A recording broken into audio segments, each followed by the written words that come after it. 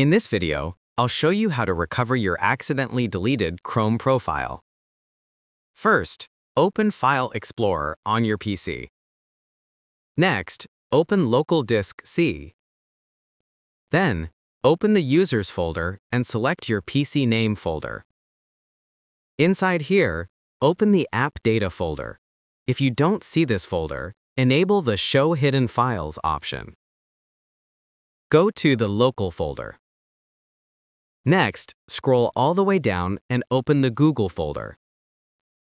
Then, open the Chrome folder.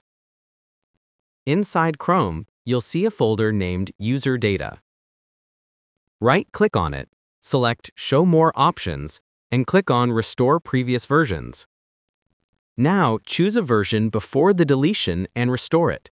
Your deleted Chrome profile will be recovered automatically. That's it. That's how you can recover an accidentally deleted Chrome profile. If this video helped you, don't forget to like and subscribe for more helpful tutorials.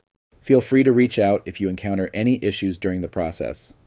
If this video helps you out, please leave a like and subscribe. Comment below if you have any questions.